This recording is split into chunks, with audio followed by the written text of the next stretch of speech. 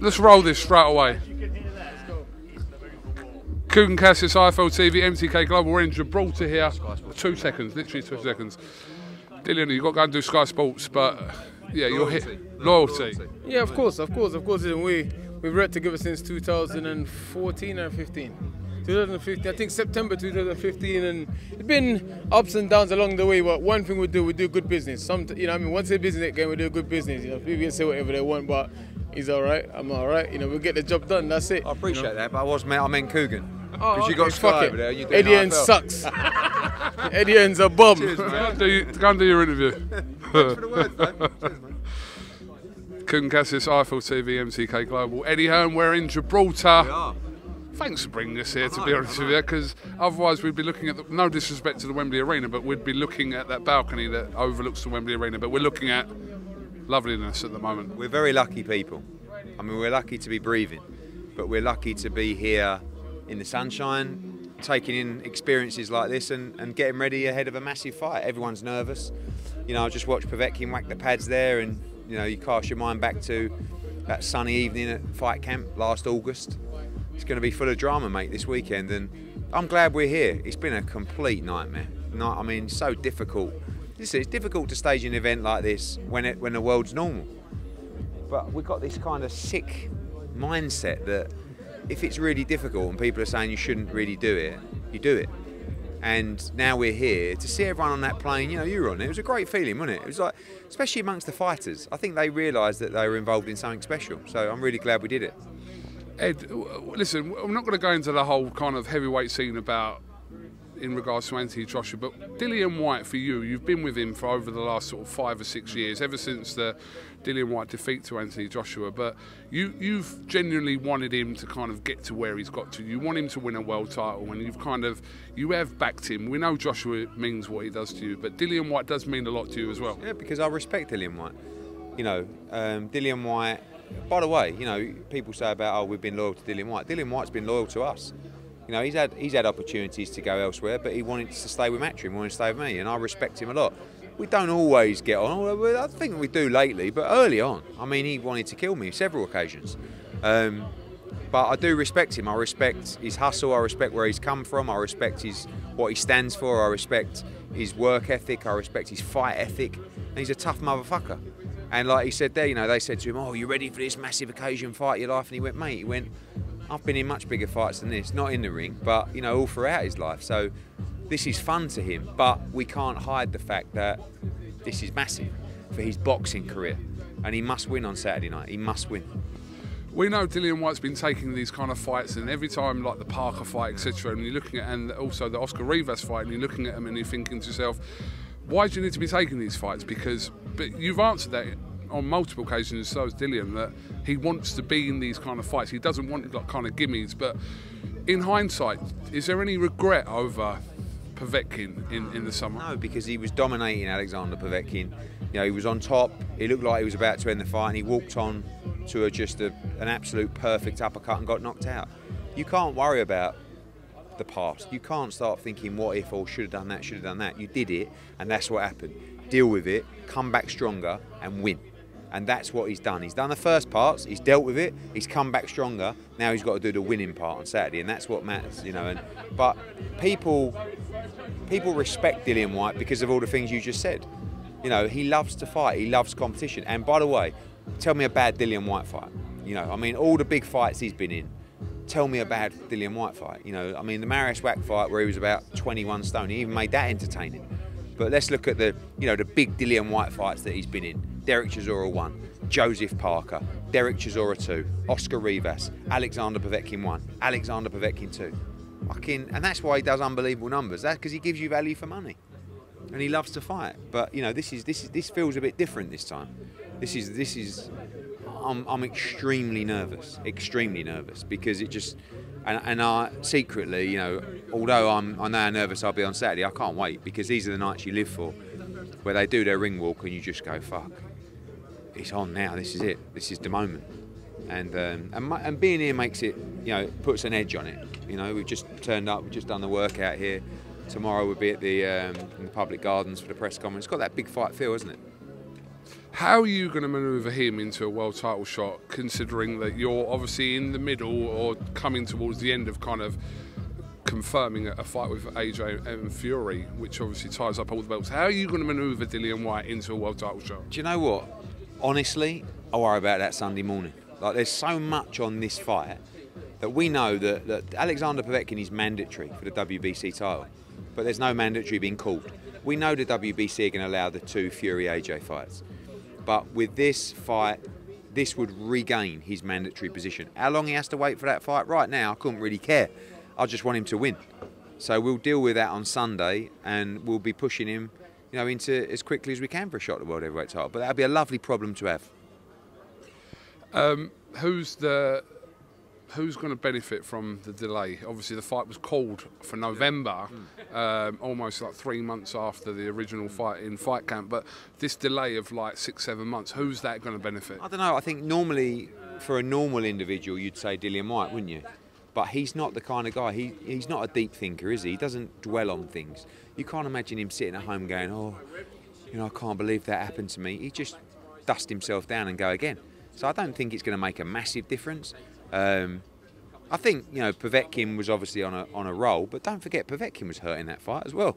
So I think it's going to suit both of them. I think it'll be a better fight actually for taking place now. Yeah, I mean you can debate it, can't you? You can talk about pros and cons, but mate, it's going to be what it's going to be, which is incredibly violent, and someone's going to get brutally knocked out. This ain't going to be a points victory or a stopped on your feet. This is going to be a brutal knockout on Saturday night, and we hope it goes our way. This fight here obviously headlines a card in Gibraltar with many other fights and quite a lot of pick'em fights as well, the old cliche, but Cheeseman, Metcalf and McKinson, Congo, etc. Even Webb and Pfeiffer, all these fights kind of... Yeah. They're all 50-50 fights. The only one, you know, I think you got Congo Mickinson, you got Cheeseman Metcalf, you got Kumari against Baker, you've got Webb against Pfeiffer. They're all 50-50 fights. I think Fabio's a favourite against Molina, but he hasn't really boxed at that level either. And Molina really fancies it. You know, you saw him today with his team; they fancy it. So it's a great card, but you know, that's going to entertain us. But it's all going to come down to the main event. That's what it's all about on Saturday night. Remember that night in the Garden? You know, I drove home that night. I don't know about you, but I was completely numb. I couldn't believe what I'd seen. And you're going to see even more drama on Saturday. Just kind of moving away from this card.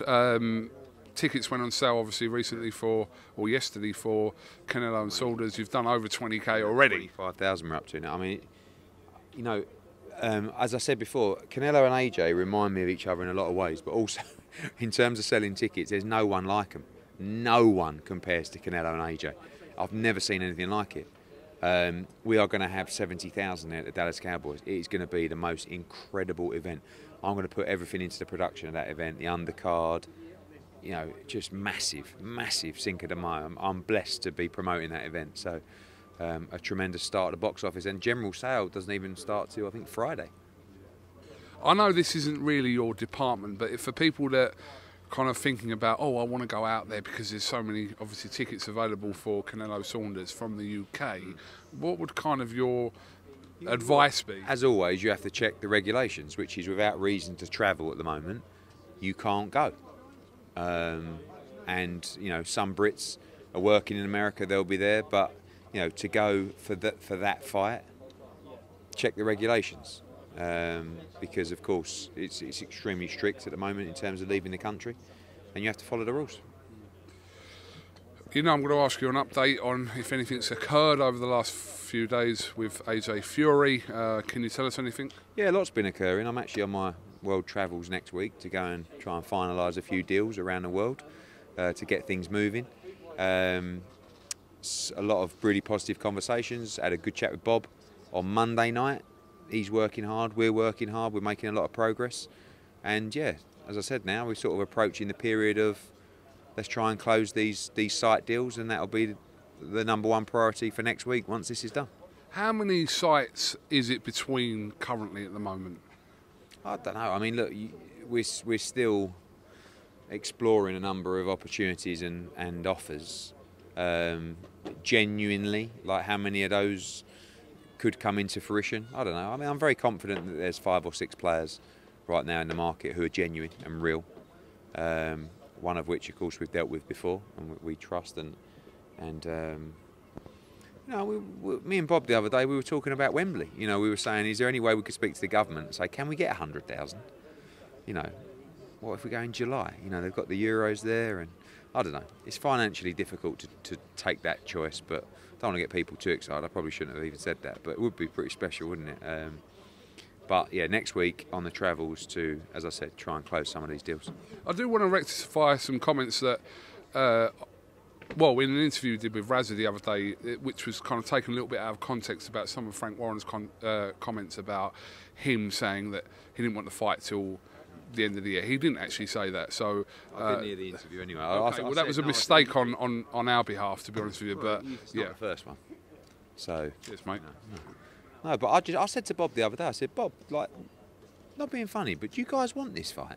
He's like, of course we want this fight. Like, it's the fight.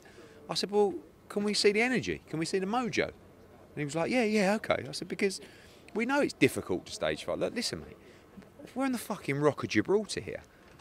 You know, I mean, how difficult was this to pull off? We pulled this off. We can pull off a site fee for the biggest fight in the world, even in the middle of a pandemic. It's going to be difficult. It's going to be hard, but that's what we do. I actually prefer it like that, in a weird way.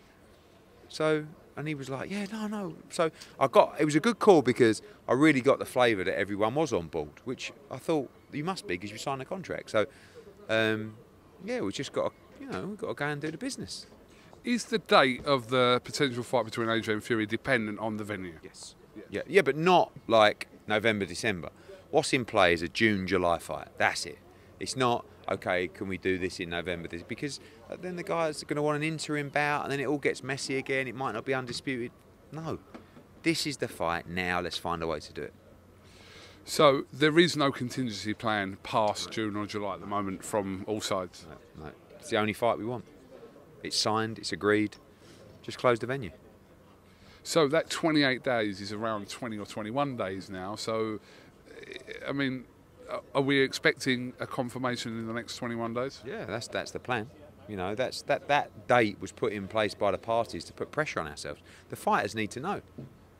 You know, AJ's pretty much started his camp now. He's been training since Bulev. He wants to fight. Fury's not fought since the Wilder fight. He wants to fight.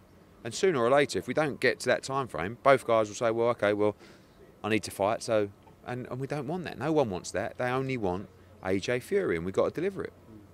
I want to talk about your May the 1st card on pay-per-view, headlined by Parker and Chisora. A tiny bit of criticism about, which you always get anyway, so it's kind of standard amongst a very small select amount of people about whether it's pay-per-view or not. You get that all the time, but can you talk to me about why this card is pay-per-view in your eyes? Okay.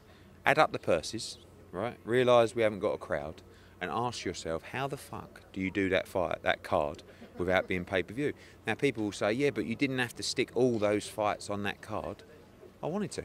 And I haven't got the dates to put everybody else on other separate cards. So what you've got is you've got 5 or 6 fights that would headline any Saturday night fight night, and actually even Parker Chisora wouldn't because it's too much money. And probably even Taylor Jonas wouldn't, but you've got them on one night. Once again, same rule applies, doesn't it? If you want tremendous value for money and you want a great night of entertainment, tune in. If you don't think it's worth the money, don't tune in.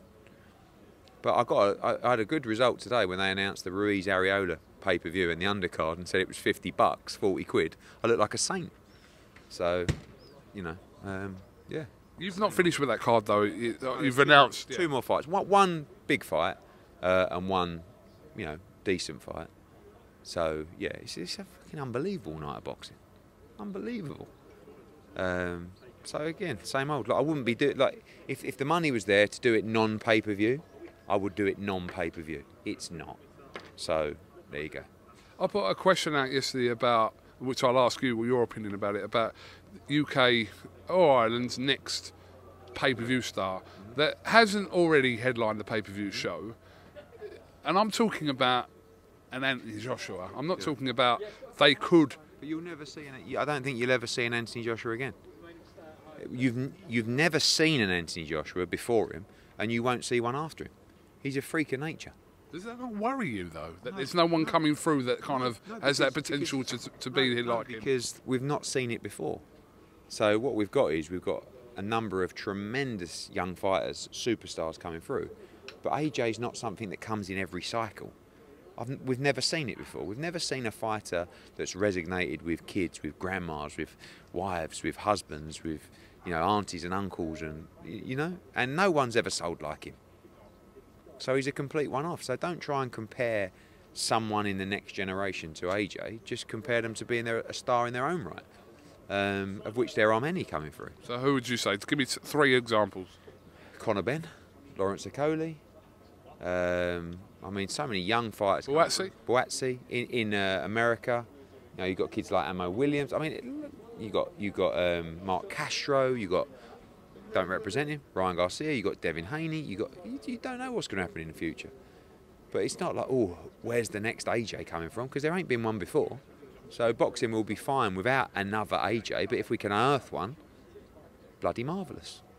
Will boxing be fine without kind of someone like that to kind of lead the charge? There hasn't been one before him.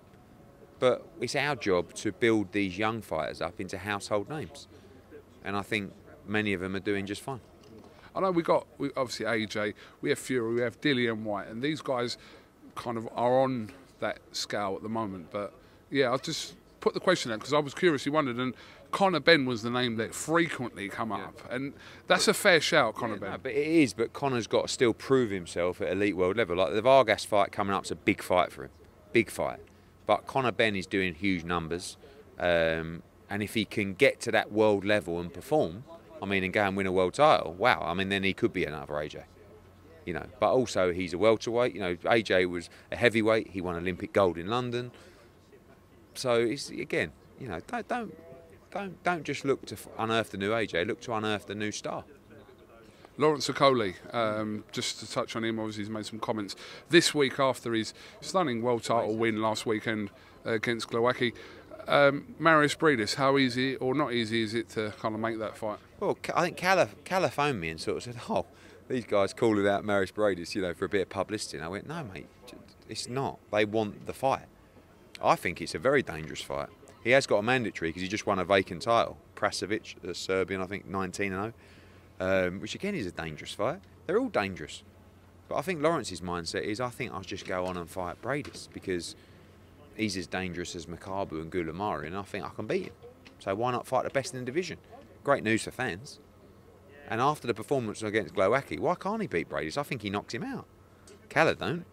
But, Briedis has made good money from the World Boxing Super Series. Briedis wants to move to heavyweight, but Briedis will hang around for that fight if he thinks that there's money in the fight. So we're discussing it, not in great deal length yet, but I'm talking to Lawrence and his team later this week to decide the next step, and we officially want to fight Marius Briedis, and we will do it next, if not certainly this year. Have you found a good deal for his Rolex? These watches, they've gone through the roof, haven't they? Especially a chocolate Skydweller. But I bought Chisora Skydweller. It was about half the price as it is now. It's only about 4 years ago. I'll tell you, Cody's lucky he looked good. Otherwise, I would have had to come up with an excuse, to be fair. But yeah, we've put the order in. It'll be ready in a couple of weeks. I remember there was a point where you kind of not promised, but it was you win a world title and you get a watch, but then it become a little bit complicated with the amount of people obviously winning world titles under your belt. No, you should. What I said to Lawrence, actually, you should get a Skydweller when you unify. But he reckons I never said that, and he's called me out on national TV. So what can I do? Pay up. I bet you wish you never said that in the first place. I probably didn't even say it. I probably never even said it. But Lawrence Okoli is different for you as well because he turned professional with you, and you've seen the journey to 16 fights, winning everything at domestic European level, and then winning a world title. People like Cal Yafai is the same for you because AJ, these guys turn professional with you. Yeah, no, but you always, have a greater relationship with those fighters because Callum Smith, another one, Katie Taylor, another one, and it's a tremendous feeling when you remember sitting in the office for the first time with a kid who hadn't even laced up a pair of gloves in the pro ranks and setting out their journey together and saying, we're going to do this, and you're going to become a world champion. And when they do it, it makes you feel great. So if it cost me 40 bags, it cost me 40 bags. Surely you can find one cheaper than that. I know. I was going to see if there's any geezers down the port, you know, with the old the snide Louis. Joshua Buatsi, just continuing from him, he'll headline a show on the 15th of May. Opponent-wise, what kind of card are we looking for that? He may or may not headline, depending on who he fights, actually. I mean, he's got the situation of we're dying out for a big fight for Joshua Buatsi, and so is he, but he's just teamed up with Virgil Hunter. So we'd quite kind of like to have, not a steady fight, but, you know, I don't think teaming up with Virgil and jumping in the deep end straight away might be the right choice. So we're talking to Virgil, there'll be an announcement soon. It's a big card, actually. A couple of European titles on that card as well.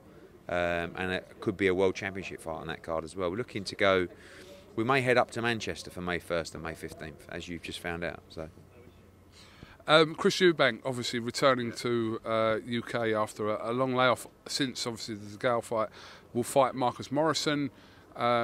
I've seen a little bit of criticism over this fight for Chris Eubank, just because the names that Chris Eubank has been talking about, the Charlos, etc., Billy Joe Saunders, etc. And yeah, can you just kind of talk to me about that fight? To be fair to Eubank and to Calla, they always said, and they said to me as well, that they want, you know, they wanted to have a comeback fight, if you like. He hasn't boxed for over a year and a half, and you know, I think the Marcus Morrison fight's a good fight. Marcus Morrison's coming off a great win in Italy that got him in the world top 15. You know, managed by Joe Gallagher, who will always think he can win the fight, and you know, he'll make sure he's got Marcus in great shape. He'll have him believing he can win. Very tough fight for Marcus Morrison, but I'd much rather make Chris Eubank Jr. against Marcus Morrison from Manchester than Chris Eubank Jr. against David Knick from Czech Republic. You know, who no one. When's he next out, by the way? He's out he's September the 2nd. But you understand what I mean. Like I could have found a different opponent, but why not give an opportunity to a British fighter that actually is thinking to himself, if I beat Eubank, then I've changed my life forever. And you've got Joe, you've got the dynamics, you've got Senior, you've got. I like it. Yeah, no, I will go with you on this one, because I think I would rather see Marcus Morrison fight Chris Eubank than David Halamenda. Yeah. Who? Have you made that name up? No, that is a fighter. Don't diss him on here. No, you thought? Do you think I just made that name up? Yes. No, he's ranked number 9 with EBU. Oh right, okay. Well, no, I don't know who he is, but I'd rather see Marcus Morrison fight Chris Eubank, to be honest with you. Well, that's what I did. So what are you even still going on about? No, I'm just asking you about it. But so you're asking me for my opinion on something, whether you think it's right or wrong, and you basically think I'm right. I'm not saying if it's right or wrong. I would have done the same thing. No, I'm just saying I would rather have seen Marcus Morrison, what you're doing with Chris Eubank, than Davey Boy. No disrespect to Davey Boy, because Davey Boy apparently watches IFL. Yeah, no, he does. I spoke to him. I know he does. Show-wise for you now, your schedule kind of from now until May. May 27, we're in Gibraltar for Povetkin Whyte. April the 3rd, next week in Uzbekistan. Big show. April 10th. Are you going to Uzbekistan? I think so, but I'm on my travels trying to sign a big deal. So, yeah, I'm going to try and make my way there, quarantine permitting. And then April 10, Conor Benn against Vargas.